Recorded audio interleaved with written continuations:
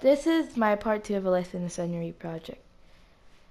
Alright, so I've built a church. The reason why I built a church was the habitants were very religious, and they went to church once a week. So I decided to build a church because it was very important for them. So I'll give you a little 360. As you can see, there's tinted glass over here with little pillars. And on the back right over here, there's a little cross. And there's also a cross up there. And moving on to the side, we have the same thing on the other side, tinted glass and little pillars. Now moving on to the inside, as you can see, right off the bat, we have red carpet.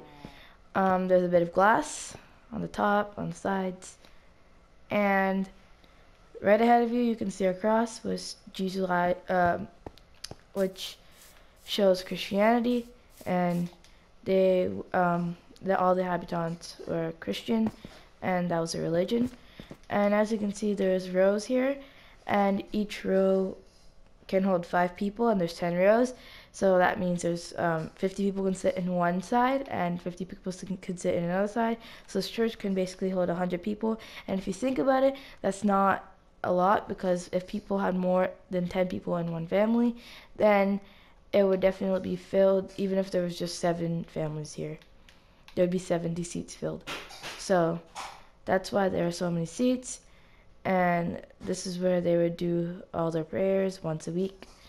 Yeah. So the little tinted glass, but more tinted glass, pillars going all the way from the top. Yeah, I'll give you one more outside view of it. Little cross up top.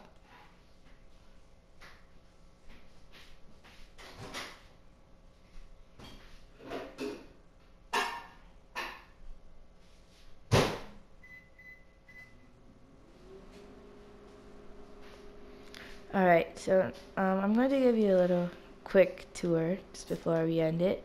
So the church, as we all know, that I just did right now, that's a habitant's house.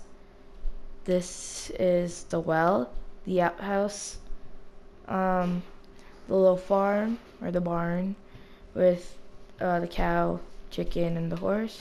The other chickens are in the barn. Tools, farm and barn storage. The farm, we grow our crops and everything. The less fortunate side and the more fortunate side, obviously.